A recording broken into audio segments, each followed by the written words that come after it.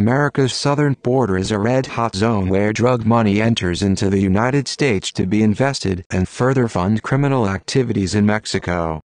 In the state of Coahuila, operates an infamous network of drug mines which launder money for the cartels through coal mines. Anonymous has obtained an affidavit from a Texas notary public which represents a potential game changer for our border security. It exposes these drug mining network and the efforts made to keep this matter from the public. Today, we will disclose how these drug mines have been operating to fund senior Mexican politicians as well as the Gulf Cartel which has overrun our border.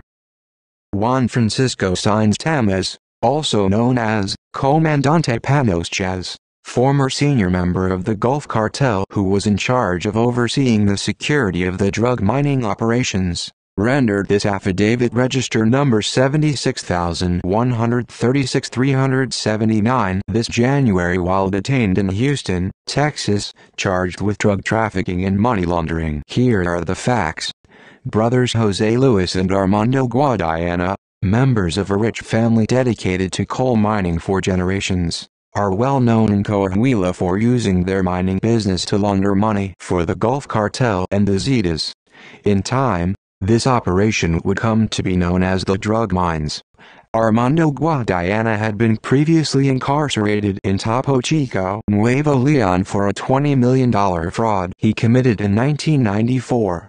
Girar una orden de aprehensión en mi contra, la cual les concedió el juez federal, razón por la que fui detenido y trasladado al penal del Topo Chico en ese año del 94. Armando Guadiana also has close ties to notorious drug dealer Juan Manuel Munoz Luvano, known as hermano, to such extent that both their daughters live together in Spain, where the drug dealer was captured recently, as is evidenced in this call retrieved and uploaded by Spanish police between Guadiana and his daughter Cecilia. Bueno. Ya en el taxi, mija. Sí, papi.